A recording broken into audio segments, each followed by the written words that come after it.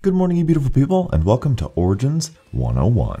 In this episode, we're going to be going over the Rituals of the Ancients. The Rituals of the Ancients consist of 4 different challenges that you can complete and be rewarded for. You can track these challenges by the 2 reward chests on the map. One of them is going to be right here in spawn, and the other one is going to be near Generator 6 near the church. The first challenge is to spend 30,000 points, and the reward for doing so is a free double tap bottle. It's important to mention that you can still drink this double tap bottle even when you have 4 perks. The second challenge is to perform 115 normal zombie headshots, and this will award the player with a pack-a-punched weapon. The third challenge is to turn on all 6 of the power generators, basically turning on pack-a-punch, and this will award the player with a max ammo. And the fourth challenge is the biggest challenge of them all, and it is going to reward you with the 1-inch punch and thunderfists, so I'm going to save that for a different video, which you can find here